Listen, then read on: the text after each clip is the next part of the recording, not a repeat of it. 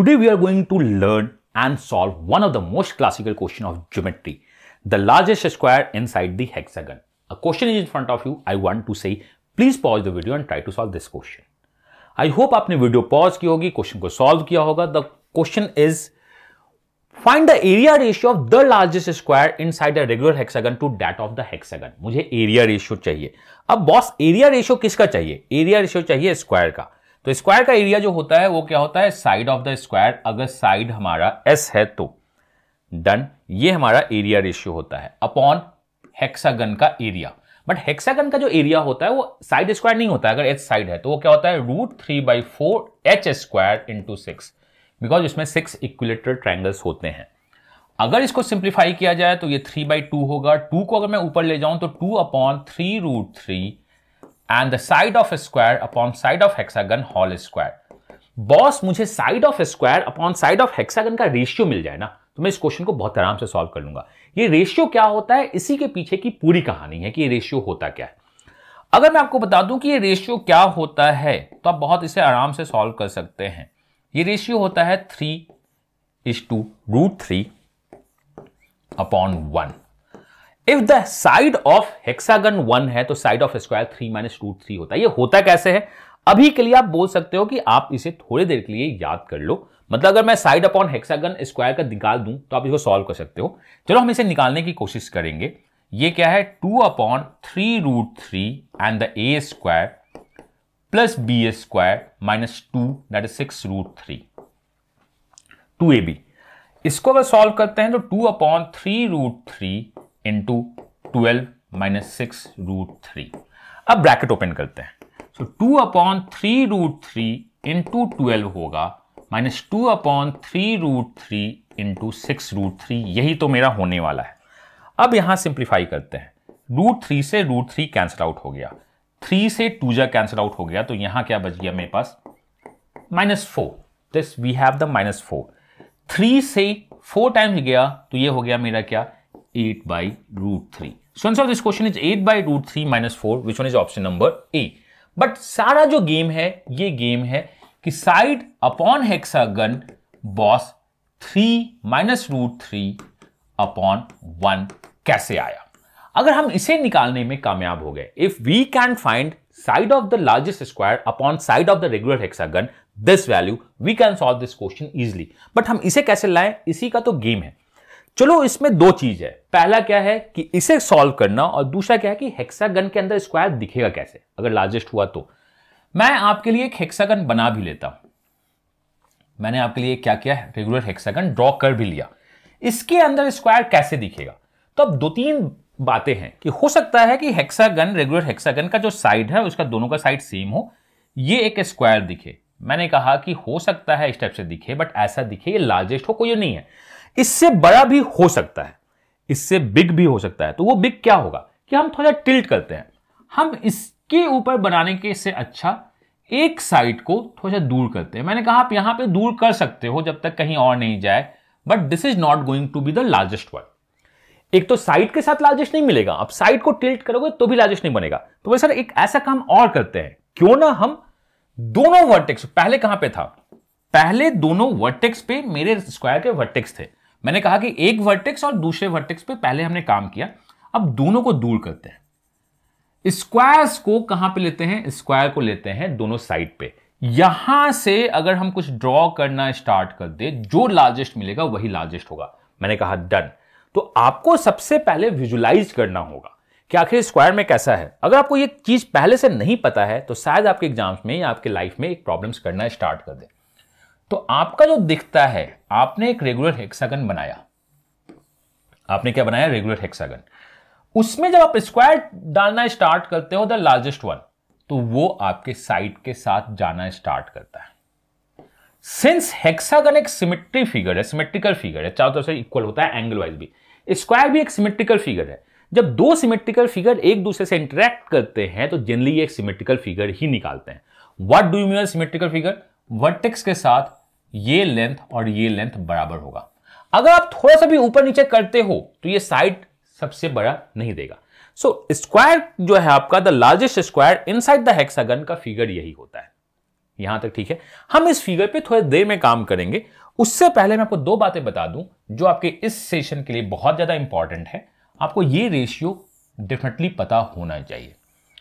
अगर एंगल आपका 120 है and you are going to create an isosceles triangle, यहां पे एंगल 30 डिग्री होता है, तो जो साइड रेशियो होती है वो 1:1:√3 होती है। How comes? आप साइन के थ्रू निकाल सकते हो। sin 30, sin 120 is the side ratio. ये पहला है जो मुझे यूज करना है। दूसरा मैं आपको बताना चाहता हूं, when you have a right angle triangle and angles आपके 30, 60, 90 हैं, in front of 90 side is 2, in front of 30 side is 1 and 60 के सामने साइड √3 होती है। आप साइन कॉस टैन से भी इसको निकाल सकते हो। तो ये दो वैल्यूज जो बहुत इंपॉर्टेंट आउटकम्स हैं, हमारे क्वेश्चन को सॉल्व करने में हमें हेल्प करेगा। तो आइए हम अपने क्वेश्चन की तरफ आगे बढ़ते हैं। हमने कहा कि ये जो लेंथ है, this length is actually equal to this length is actually equal to this length. मैंने कहा इसको नोमेनक्लेचर करते हैं। This is a, this is B, this is C, this is D, this is E, this is F. ये hexagon मेरा ABCD F चल रहा है। अब आते हैं इसे नोमेनक्लेचर करते हैं। PQRS is my square.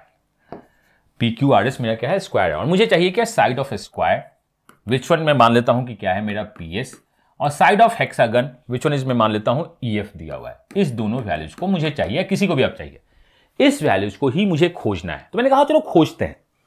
मैंने कहा कि इस वैल्यू को यहां से यहां को B मान लो और यहां से यहां को A मान लो। तो बाय सिमेट्री ये B जाएगा, ये A जाएगा। अगर ये सिमेट्रिकल नहीं होगा तो लार्जेस्ट नहीं मिलेगी। लार्जेस्ट फिगर्स हमेशा सिमेट्रिकल पे ही मिलती है। तो मेरा जो साइड होगा वो क्या होगा? A+B होगा। मेरा साइड क्या होगा? A+B होगा। मुझे पता है ये भी A होगा, यहां से यहां सिमेट्री से B होगा, वर्टेक्स के साथ B होगा, यहां B होगा, यहां A होगा, और यहां से यहां आपका क्या होगा? A+B होगा। मैंने कहा चलो ऐसा कुछ हो रहा है, हमें रेशियो चाहिए, हमें रेशियो चाहिए। इसका क्या मतलब है? हम दो वेरिएबल के बदले सिंगल वेरिएबल में काम करें तो ज्यादा बेटर होगा, या अगर हम काम कर भी रहे हैं तो ए और बी में रिलेशनशिप चाहिए। तो उसी रिलेशनशिप को खोजते हैं। सिंस ये 120 है और ये आपका क्या है? आइसोसेलेस ट्रायंगल है, तो जो आपका PQ होगा ना बॉस, PQ क्या होगा आपका? PQ होगा B√3। PQ क्या होगी आपकी? B√3। B भी B√3। तो मैं बोल सकता हूं PS भी जो मेरा होगा वो भी क्या होगा? B√3। साइड मेरी स्क्वायर कितनी होगी? B√3 होगी। अब B√3 side of the square मिल गया है, मुझे A से रिलेशनशिप चाहिए। तो एक कंस्ट्रक्शन छोटा सा और कर दे तो हमारा काम बन जाएगा। वो कंस्ट्रक्शन क्या है? क्यों ना यहां से एक परपेंडिकुलर ड्रॉप करते हैं। मैं आपके लिए इस फिगर को थोड़ा जूम कर रहा हूं कि आपको समझ में आया कि फिगर्स बन कैसे रहा है। यहां 120 डिग्री है, यहां पे आपका क्या है? 120 डिग्री। ये एंगल आपका 30 डिग्री होगा। सिंस स्क्वायर है तो 90 होगा। विद द ऑल 180 डिग्री ये 60 होगा। यहां 90 है तो ये 30 होगा। I hope clear. 120, 30, 90, 60, 30। 90 के फ्रंट में अगर A है तो ये जो छोटा सा पार्ट है आपका, ये क्या दिख रहा होगा? A/2 दिख रहा होगा। आई होप यहां तक क्लियर है। दैट इज 90 के सामने अगर A होता है तो 30 के फ्रंट में A/2 होता है। आप साइन को साइन से भी लगा सकते हो, टैन को भी यूज कर सकते हो। सिमिलरली हम यहां बात करते हैं, यहां से भी एक परपेंडिकुलर ड्रॉप करते हैं। यहां पे आपका सिंस ये एंगल जो था 120 डिग्री है, आइसोसेलेस ट्रायंगल है, तो ये 30 होगा। स्क्वायर है 90 होगा। ये जो छोटा सा पोर्शन है वो 60 डिग्री होगा। 90 डिग्री है तो ये क्या होगा? 30 डिग्री होगा। इन फ्रंट ऑफ 90 अगर आपका A है तो इन फ्रंट ऑफ 30 ये जो छोटा सा पार्ट है इसे बोल देते हैं X। एक्सेस जो होगा वो A/2 होगा। डन। आइए इस फिगर को फिर से हम लोग जूम आउट करते हैं और देखते हैं कि फिगर्स में क्या क्या कंस्ट्रक्शंस हुई हैं। उसी कंस्ट्रक्शन पे तो हमें काम करना है। तो मैंने कहा कि Sx क्या है? A/2। ये भी क्या है? A/2। इसे y का नाम दे देते हैं। इसे क्या कहते हैं? y का नाम देते हैं। ये yx कितना है? तो जो yx है मेरा वो मेरा A+B के बराबर है। A+B के बराबर है। ठीक है। तो मैं आपसे बोलूं कि अगर A और B में मुझे PS निकालना हो तो PS निकलेगा A/2 plus A+B this length plus A/2। तो यहां से ये जो हो जाएगा A/2 plus A/2 is the A plus A is the 2A plus B। I hope आपको ये कंस्ट्रक्शन समझ में आई होगी। और जो PS है एक्चुअली B√3 के बराबर है। वो क्या है? B√3 के बराबर है। मैंने कहा यही तो B√3 के बराबर है। तो यहां से मैं बोल सकता हूं 2A is equal to B√3 minus B। तो फ्रॉम हियर A/B की वैल्यू जो होगी √3 - 1/2 के बराबर होगी। ये बहुत इंपॉर्टेंट आउटकम है। ये क्या है? बहुत इंपॉर्टेंट आउटकम। तो इस आउटकम को एक याद रखिएगा।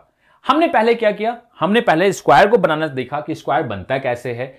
सिमेट्री होनी ही चाहिए फिगर्स को परफेक्टली मैक्सिमम देने के लिए। बी रूट 3, अगर ये बी रूट 3 है तो ये भी आपका साइड भी बी रूट 3 होगा सारा का सारा।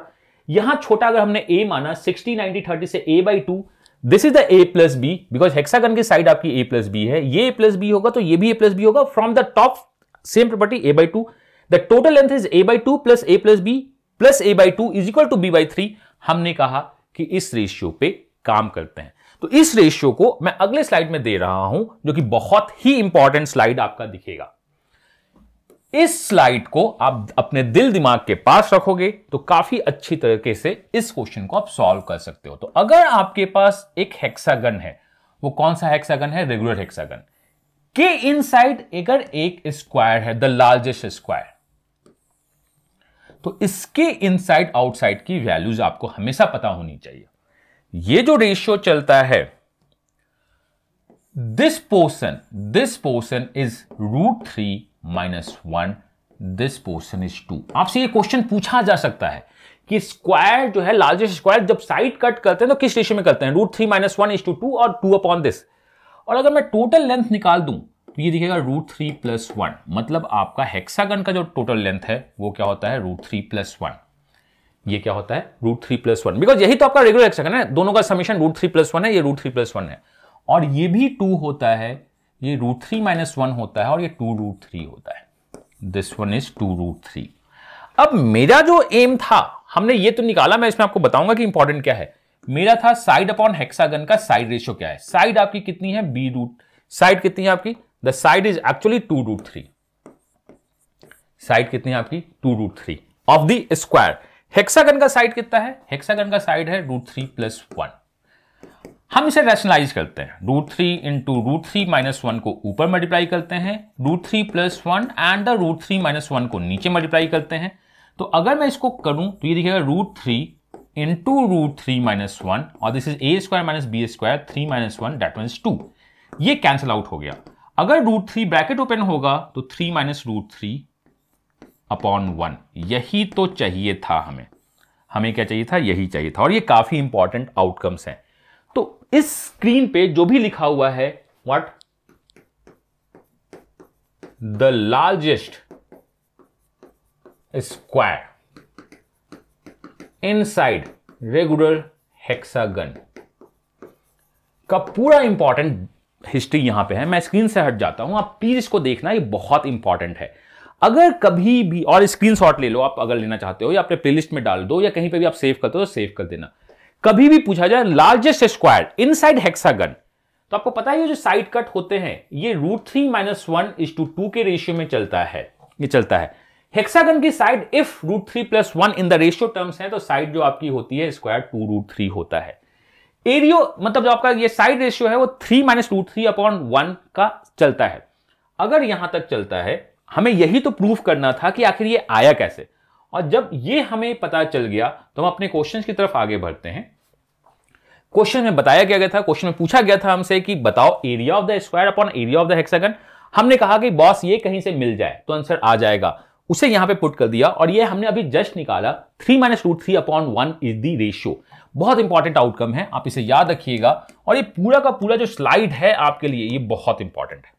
ये पूरा का पूरा slide √3 - 1 lower part, vertex part is the 2 √3 - 1, the side of the hexagon is √3 + 1 and the side of the square is 2√3। यही हमारा इस क्वेश्चन का पूरा आउटकम है। एंड हमारे क्वेश्चन का जो मेन आंसर था, मेन क्वेश्चन का जो आंसर था, this was option number A, that is 8/√3 - 4। I hope आपने कुछ लर्निंग सीखी होगी इस पूरे प्रोसेस में। हाँ, टाइम ज्यादा लग रहा है, बट ड्यूरिंग द प्रोसेस बहुत कुछ सीखा होगा कि कैसे आगे बढ़ते हैं। हमें जो देखना है, हमें यह भी देखना है कि किस ओरिएंटेशन में स्क्वायर होगा, वो समझना बहुत इंपॉर्टेंट है। आफ्टर ओरिएंटेशन ये भी समझना है कि सिमेट्री फिगर सिमेट्री ही दिखता है। इस दोनों को समझ के हम क्वेश्चन को सॉल्व कर सकते हैं। इसी तरह मैं बेस्ट देना चाहता हूं, और इस टाइप के क्वेश्चंस दिखते हैं high aptitude exams like the assessee, mains, cat, jet, IFT, या जो भी आपके हाई एप्टीट्यूड एग्जाम्स हैं, आरएमओ हो गया, रीजनल ओलंपियाड हो गया, जो भी है, आपके एग्जाम्स में ये दिखते रहते हैं। तो मुझे लगता है कि अब क्वेश्चन आएगा तो आप विद इन मिनट इस क्वेश्चन को सॉल्व कर सके अपना बेस्ट दे सकते हो। आपके preparation, exam preparation and learning के लिए हम इस चैनल पे अपना बेस्ट दे रहे हैं। तो मैं आपसे बोलना चाहता हूं कि अगर आपने इस चैनल को अभी तक सब्सक्राइब नहीं किया तो सब्सक्राइब कर लीजिए, वीडियो को लाइक कर लीजिए और फेसबुक और टेलीग्राम जितने भी ग्रुप्स हैं वहां ज्वाइन कर लो। बहुत सारे क्वेश्चंस वहां पोस्ट होते रहते हैं, लर्निंग्स आपको वहां मिलती रहेगी और कहीं से भी अगर लर्निंग मिलती है और अच्छी लर्निंग मिलती है तो इसको लेना चाहिए। एंड बहुत सारे कोर्सेज बहुत जल्द अनाउंस होने वाले हैं इसी यूट्यूब चैनल पे। कैसे एक्सेस होगा नहीं होगा वो भी डिटेल इंफॉर्मेशन आपको दी जाएगी। आप दीजिए अपना बेस्ट, मैं दे रहा हूं बेस्ट और मिलकर एग्जाम क्रैक करते हैं। My self Amiya, God bless you, happy learning and bye bye.